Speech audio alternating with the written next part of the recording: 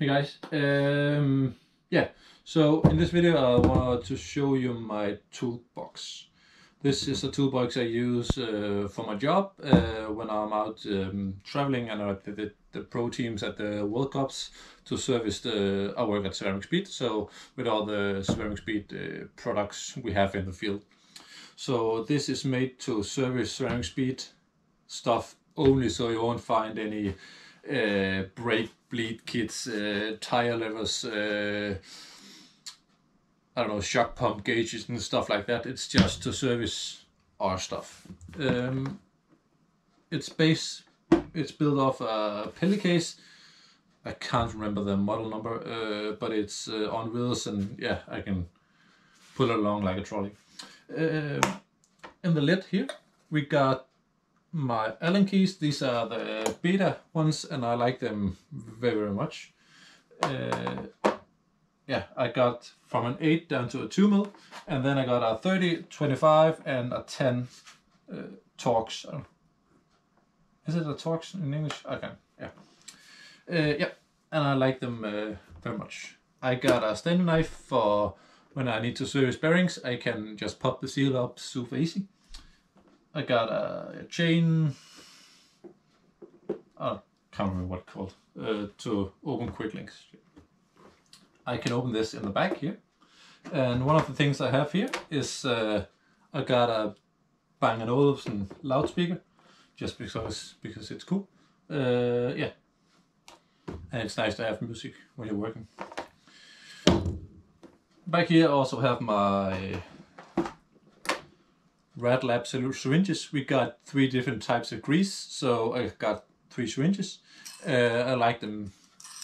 You have this fella here, so when it's in the toolbox and it's clamped out, you can accidentally get grease all over your toolbox, and it's easy to apply, easy to dose. Yeah, just easy.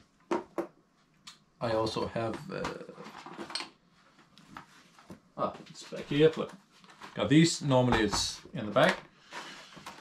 I got a small topeak kit here, a small ratchet, now the bits, and the neat thing about this little feather is you can use it both, as a ratchet or as a screwdriver. So yeah, I don't have a traditional screwdriver in the toolbox. I'll just use this if I need it.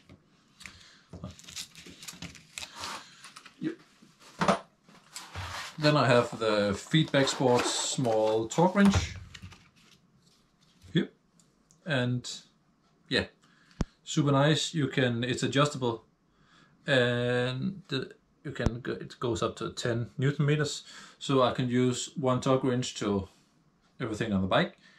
Easy. I kind of like the ones with a preset with a click, but then you'll have to have 3 or 4 or 5 preset torque wrenches. With this one I can use them for everyone, and I can calibrate it from time to time. So yep, it's nice.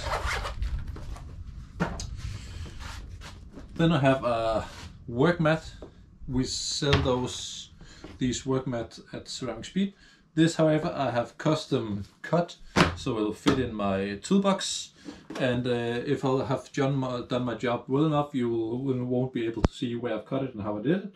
But that's something, yeah. I got an idea and just went with it. The top layer, I need to see if we, yep, is this one. This is mainly of 2 big sets. So we got a big wheel bearing kit here, and we got a bottom bracket kit here. So I'll just combine them into one. I need to make separate videos on both kits because they're so nice.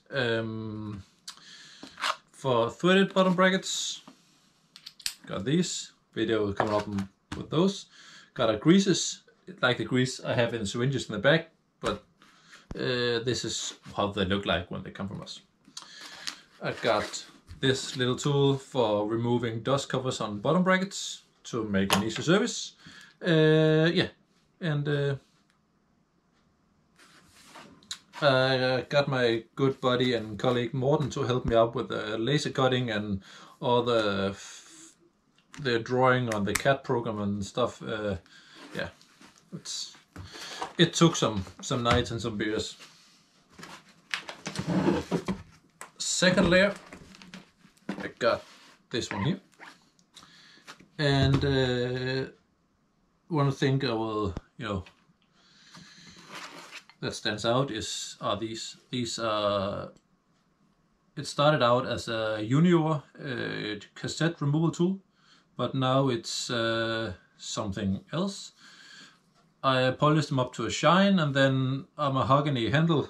I got both here and there. Yeah, I'm happy about those. Yeah, bling is always cool, and custom tools is just cool. Nibex thongs here, easy, super good. Got a Pedro's chain guy, I can't remember what it's called. Yeah, one of the most underrated tools in every toolbox is having a good pair of scissors. This is the parktool ones, and I love those. I got my Pedro's hammer. I got a derailleur hanger alignment tool. I got a torque wrench for cranksets and bottom brackets and stuff. Normally I would say I have, the feel of the handle and how much I'll need to tighten stuff down, but when I have this, 100% sure it's equal all the times, and it won't be in the back of my head, to have did I tighten that enough? I know I did because it said click. So a parktool ratchet, also nice.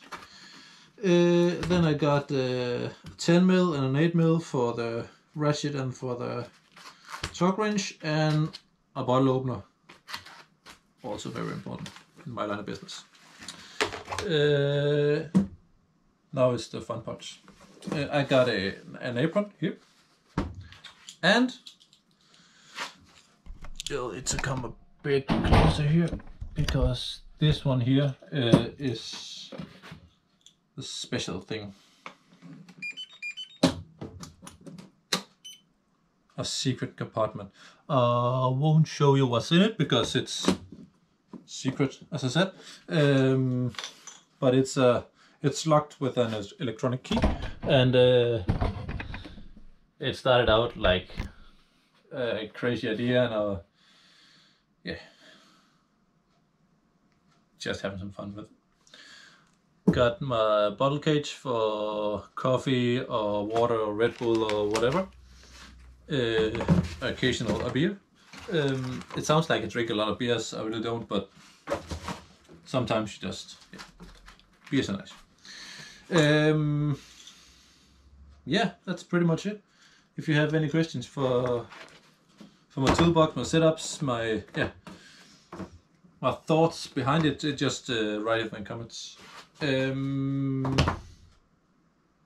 That's pretty much it. This toolbox is now, I don't know, a year old, and I'm thinking about a version 2 now. Shrinking it down, making it a bit lighter. It weighs just over 20 kilos, so I can fly with it where I don't have any extra spare parts or stuff in it. Yeah, but it's right on the limit. Yeah. So I'm thinking about a new box with, when I do these projects, it's kind of, take overhand and getting a bit more crazy than first intended. So even though I haven't started physically building the new toolbox, I'm thinking like a race car theme with Alcantara leather and like stitching in a race car. And yeah, I've got integrated power bank and stuff, but it's gonna take a few months to finalize, and yeah, that's it. Maybe some videos will come out in the future about the tools for the hubs and BBs and stuff like that. And if you have any questions or if you have any videos you wanted me to show you, then just hit me up. Cool. Ciao.